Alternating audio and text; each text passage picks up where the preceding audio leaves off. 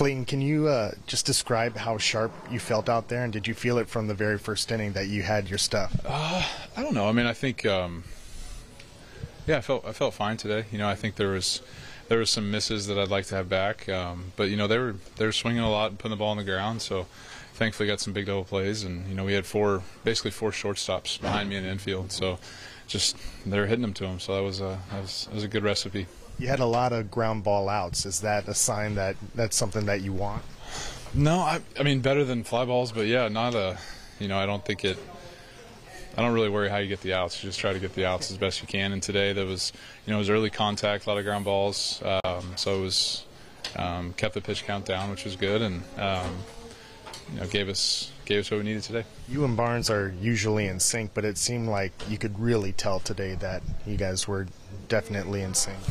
Yeah, Barnesy does a great job. You know, does a lot of things. Gets beat up back there, and you know, just tough as they come. And you know, that was a big throwing that guy out there in that inning was big for me, and kept the pitch count down there. And yeah, you don't shake off a lot, and just get in rhythm and keep going. I know you've been out of rehab mode for a while now, but like, how much do you sort of feel like yourself pre-surgery?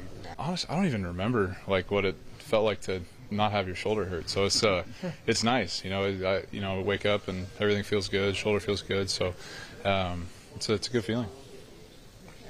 Were you? Is that the first time this season, and maybe you pledged your case to go back out for the 7th?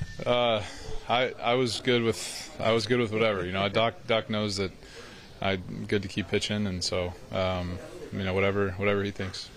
Efficiency is important to you. 70 pitches and 6 scoreless. I mean, that seems like not many guys can do that these days.